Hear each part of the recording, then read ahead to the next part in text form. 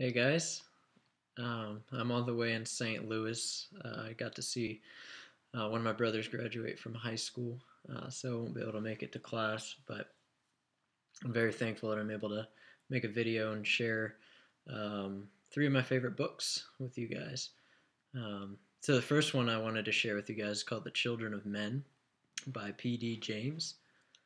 So I want you to think with me, what if the human race could no longer have babies? What if we lived in a world where there were no more children? It was just people 30 and above. Um, well, in The Children of Men, we enter into a world where in 1995, the last human baby was born, and the entire race became infertile, a phenomenon which they call the Omega. So, with little or no hope left for a future, the world falls into chaos and disarray. The setting is England, 2021, where a man named Zahn governs as the warden, and he tries to maintain some sort of structure and control over the nation.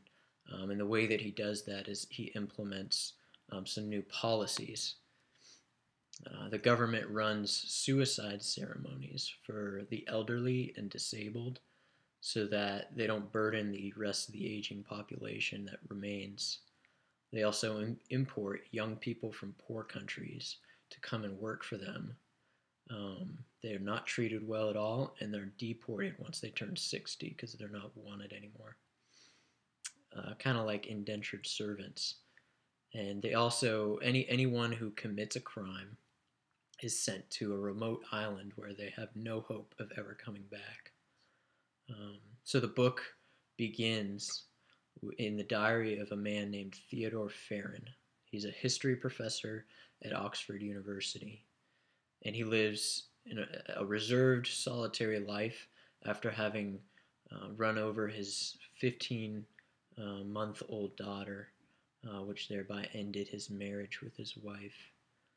He tells, starting out, of his encounter with a group of people, um, some rebels that are not happy with the government, not happy with this dictator Zahn. And they call themselves the Five Fishes. Um, and they find out that Theodore is actually Zahn's cousin. And so they seek him out and ask him to go present their demands peacefully to Zahn. Um, and after Theodore actually witnesses one of these mass suicide ceremonies, finding out that it's actually forced suicide for some people, or they get drugged so that they're more willing to commit suicide, he accepts the offer to go present these demands to Zahn. Unfortunately, Zahn declines, and the rebels begin a systematic destruction of all of the landings where they used for the mass suicide ceremonies. And so during this time, Theo wrestles with these feelings of reluctance with having joined this group instead of having just stayed in his living his quiet life to the end of his life. Um, he is also wrestling with the feelings of loneliness, though, and is drawn really to the woman who's the leader of this group. Um, and so, as that's happening, one of their members of the five members is arrested, and so it begins this crazy flight from London and the warden and his secret police, just fighting for their lives to run away and escape. Um, and to complicate matters, this is the crazy part. Julian, this leader of this group, finds out that she's pregnant and with the world's first child in over 25 years. Will they escape? Will they fall into the hands of the dictator? What will happen to this child, the hope of the human race? You'll have to find out and read. Um, so I'm going to go ahead and read the first couple paragraphs in Theodore's diary. Early this morning, The 1st of January 2021, 3 minutes after midnight, the last human being to be born on Earth was killed in a pub brawl in the suburb of Buenos Aires, aged 25 years, 2 months, and 12 days. If the first reports are to be believed, Joseph Ricardo died as he had lived. The distinction, if one can call it that, of being the last human whose birth was officially recorded, unrelated as it was to any personal virtue or talent, it had always been difficult for him to handle. And now he's dead. The news was given to us here in Britain on the 9 o'clock program, the state radio service, and I heard it fortuitously. I had settled down to begin this diary of the last half of my life when I noticed the time and thought I might as well catch the headlines to the 9 o'clock bulletin.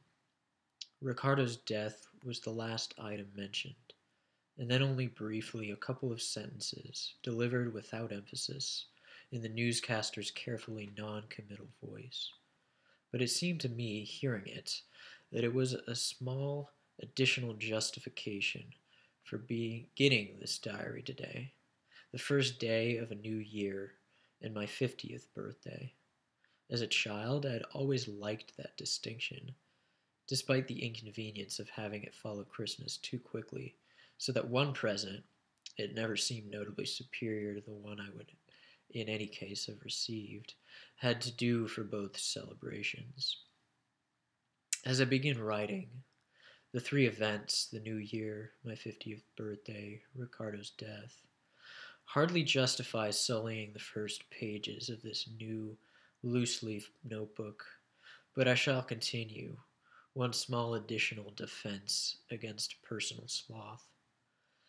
If there is nothing to record, I shall record the nothingness, and then, if and when I reach old age, as most of us can expect to, we have become experts at prolonging life, I shall open one of my tins of hoarded matches and light my small personal bonfire of vanities. I have no intention of leaving the diary as a record of one man's last years.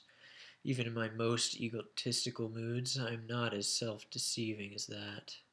What possible interest can there be in the journal of Theodore Farron, Doctor of Philosophy, Fellow of Merton College in the University of Oxford, historian of the Victorian age, divorced, childless, solitary, whose only claim to notice is that he is cousin to Zan Lypiat, the dictator and warden of England?